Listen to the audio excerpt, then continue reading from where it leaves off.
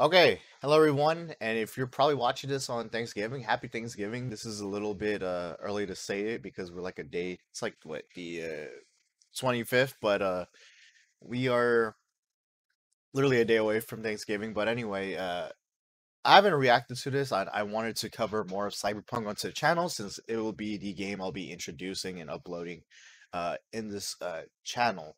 So without further ado, this is PlayStation gameplay showing the PS4 Pro gameplay and PlayStation 5 gameplay. And let's just watch it and I'll give my thoughts about this. With Cyberpunk 2077 launching on December 10th, we want to continue to give you a closer look at the game running on console. In this video, we're showing you footage from the very beginning of the game, following the Nomad life path, which is one of 3 you'll be able to pick from. The gameplay will start with PlayStation 4 Pro, and then we'll also show you could tell. So what I noticed with the textures of the game when they show the PC and Xbox Series X is the textures. They're more detailed here.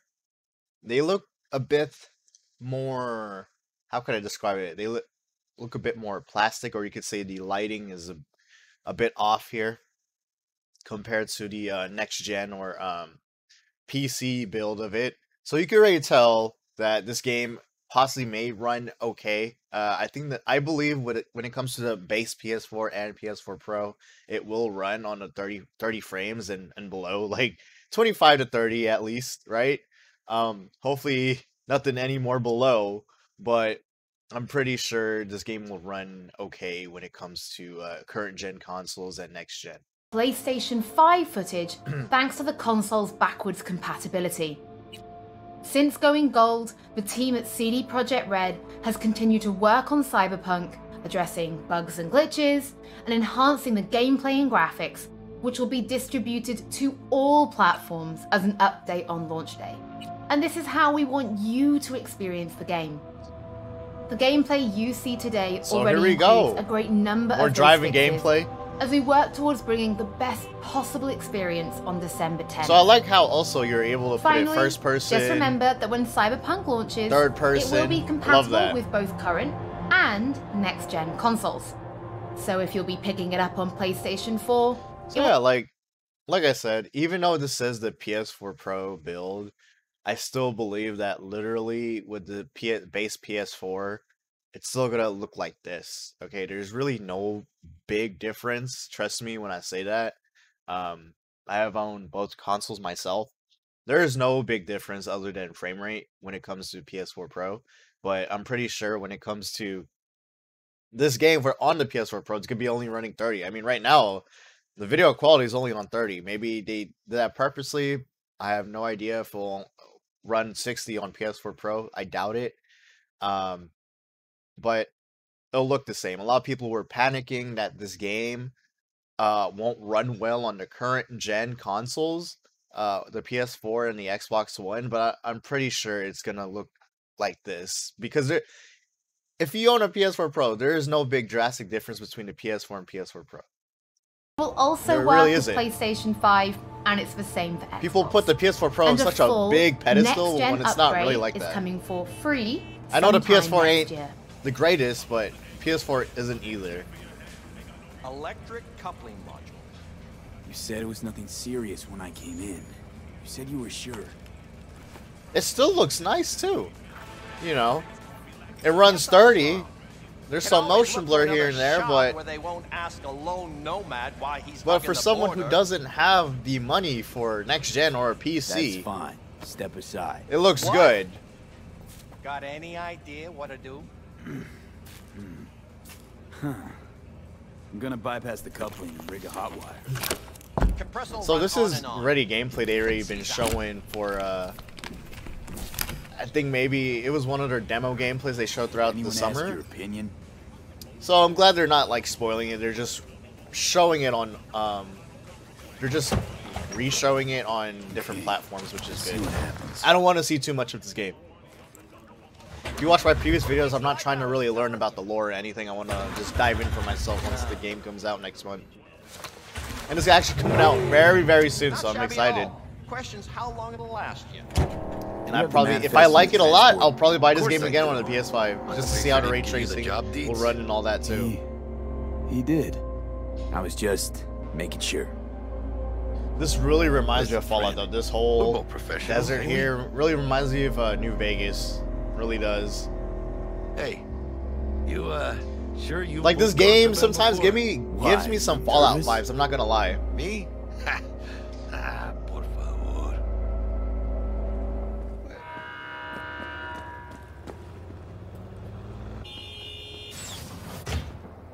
If you're armed, place your weapon here.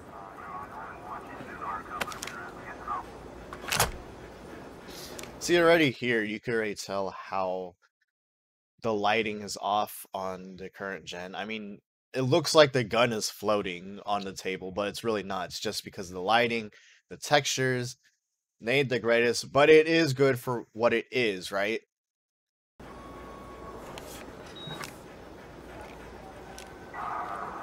Now please report to room number 2.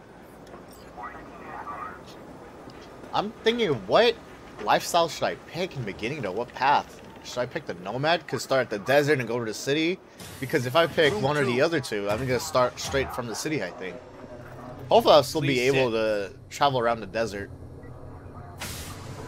Whatever, I'm gonna be replaying this game anyway, right? Is this routine? It might be. We'll see.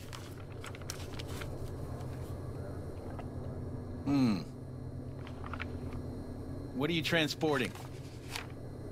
It's all in there. You don't believe in no fate. Every day digging the grave. Stepping up to what it takes. Yeah, this looks so nice, man. You don't believe in no fate. Can't stop digging nights. City like any other. Just bigger. Nah, mano. Not just any other city. Morgan Blackhand. Andrew Whalen.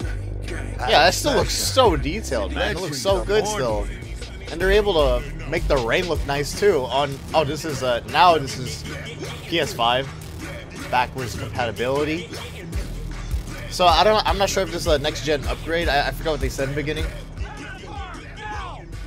Or this is just what it is with just its raw power without the patch, the upgrade. Shit's going down.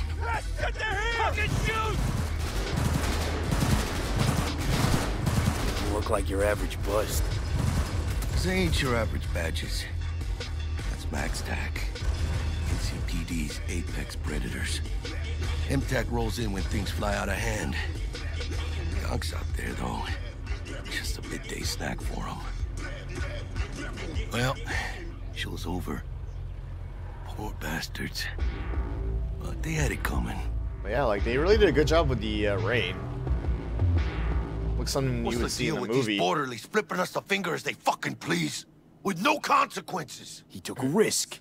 He assumed we didn't have a clan backing us, and he was right. Pendejamente ridículo. So what now? We've crossed the border. Now you pay me, and we go our separate ways. Know you to sleep, begging the beat, taking the roof, pop them a deuce, rock the loop, back on the track. Oh, here's the action. Fucking drive, Jackie! Come on! Chingada madre! Can't keep her steady!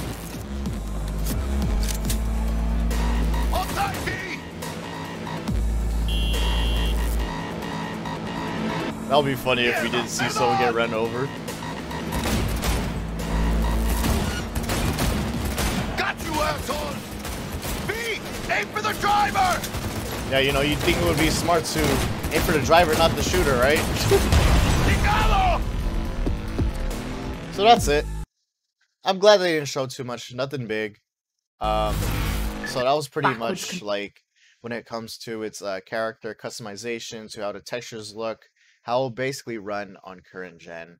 I really see no problems with it. I mean, even with the Witcher 3 series, it ran pretty good for what it was. Even though it ran on 30, I still thought it was good.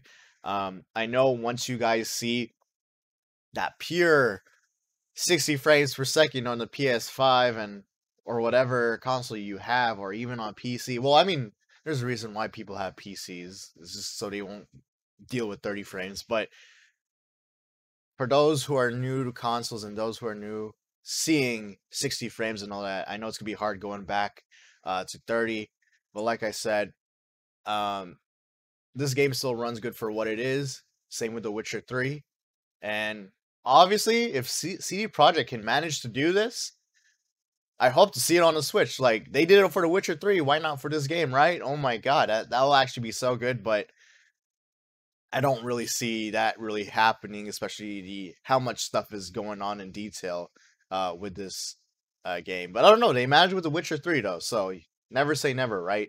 But anyway, comment down below what you guys think. Remember to subscribe. Please subscribe. I know a lot of you guys who watch my content are not subscribed, so please subscribe to the channel. Anything, any support to the channel is much appreciated. Please follow my Twitch as well. I stream on there like a variety of games. I actually start streaming again here on YouTube eventually as well. I don't know, maybe with this game or so, but definitely thank you for all the love and support for those who did subscribe or watch my videos and drop a like. Thank you so much, and I hope to see you guys in the future. Peace off and have a good day and happy Thanksgiving.